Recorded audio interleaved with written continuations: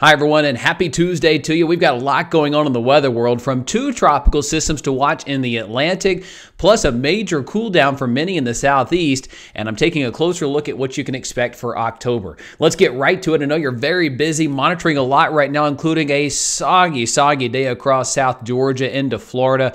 It's that area that continues to get the bulk of the rain across the East Coast. But you see, as we look up toward the top part of your screen here, the satellite closer to home in the Gulf, it shows just a mess right now. I'm not expecting anything tropical, but I do think that's a sign of things to come as we go deeper into October. More in particular, the pattern toward mid-October will favor some threats or some activity there in the Gulf as we get these progressive cold fronts that come through that can a lot of times give us that threat for more activity. Let's show you what's going on in the world of weather right now. I'll show you this model in a second, really highlighting Philippe and what's yet to be Rina. Will be our next named tropical system. Philippe is kind of doing some weird things here, moving west. Could bring some tropical downpours to the islands, Puerto Rico, Dominican Republic, maybe even Turks and Caicos and the Bahamas, and may try to meander closer to the United States. Right now, it looks to be very weak. Lots and lots of wind shear here with the way the jet stream's oriented and an old frontal boundary. But Rina actually looks like it's going to curve up and become a major hurricane.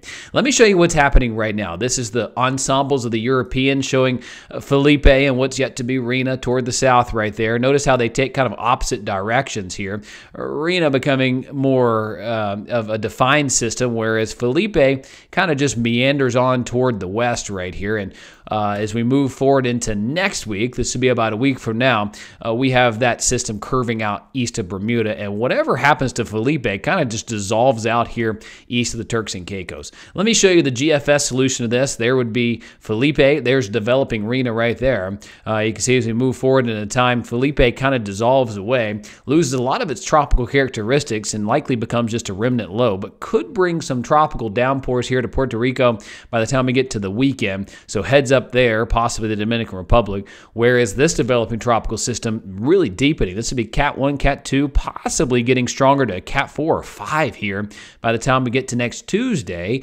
moving off toward the north and west. Philippe kind of just hanging out here, or remnants thereof. This would be the middle of next week, about a week from right now. Models show it kind of meandering off the southeast coast, whatever it is, and then finally moving up here off the Outer Banks.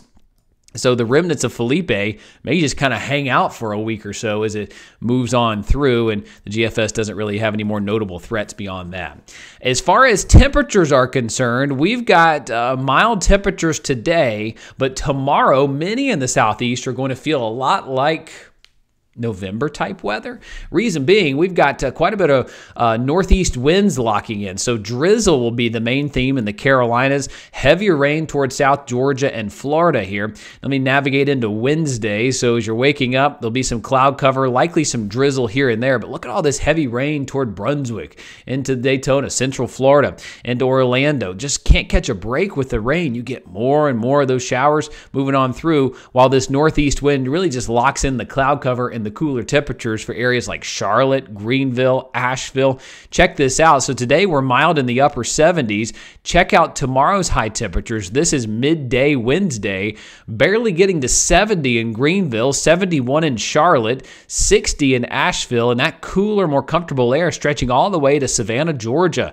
Got 72. We got 69 to 70 in Atlanta. So this wedge of cooler air, those northeast winds, making many across Florida, Georgia, and the Carolinas feel a little bit more like November type weather, along with those cooler humidity and lower temperatures. Look at Orlando, 77 degrees Wednesday afternoon into the evening hours. That's pretty unheard of. That'd be nice to be seeing the parks there in Orlando. As we go into Thursday, it's going to be mild again. 70s across the southeast, maybe 80 in Central Florida. You can deal with 80, right, in Orlando. To Tampa, 78 for a high. As we go into Friday, it's hard to shake these tight patterns, waking up to the 50s and 60s. It does look to be a bit warmer, upper 70s, closer to 80 going into the weekend.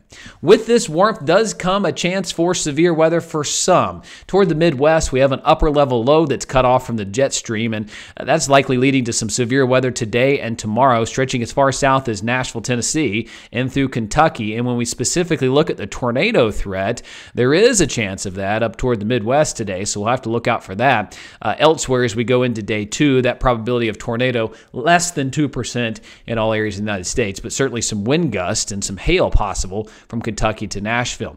Let's take a closer look at the drought, because as we move through, it's been so dry. This is the latest from NOAA right now, looking at the drought removal being possible here. So yeah, in the near term, the month shows we're going to be pretty dry across a good bit of the United States, but late October, National Hurricane Center, the NOAA area, showing possibly a better chance for rain in these areas that are so drought-stricken.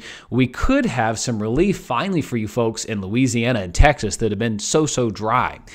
It's all about Central Florida and Georgia for the heaviest rain over the next couple of days. It's feast or famine in the southeast. 2, 3, 4 inches of rain from Orlando, Tampa, up through Jacksonville Beach into Savannah, Georgia, while the Carolinas are getting just pennies here. We're talking 1/10 of an inch or less. How about as we go into temperatures, as we look out for the European model? Yes, we cool down significantly the next 48 hours. I mean, we're talking temperatures some 4 to 5, maybe even 6 degrees cooler than normal. But look what happens as we go into next week. Lots more red showing up here. That would indicate above average temperatures into next week. This gets us to October 3rd. I mean, we're talking about well above average temperatures, as high as 10, 11 degrees above normal. That'd be October 3rd, 4th, going into the 5th. This would mean many more days in the mid, maybe even upper 80s across the southeast. NOAA actually highlighting this in their 8 to 14 day temperature outlook, showing above normal temperatures. This would get us October 3rd through the 9th here. But things get interesting as we go into the latter half of the month here. This would be this would be mid-October, so the 9th through the 21st. Notice how we've got what's likely Philippe just kind of meandering around offshore. Notice that spin, that spiral right in there off the Outer Banks.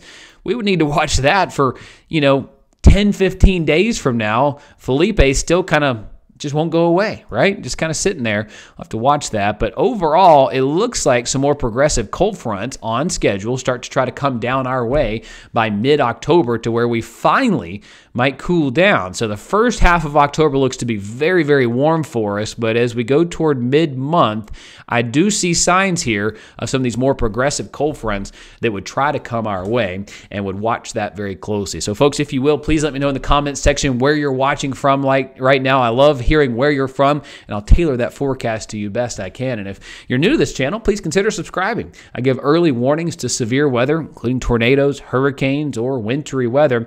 I give you a reliable forecast you can count on. I've been doing weather on television for 20 years. I'm a certified chief meteorologist, and I'll give you a direct forecast. I'll tell you when it's time to worry. I'll give you a straight shot at what you can expect, so you and your family can make plans. Have a good day, everybody.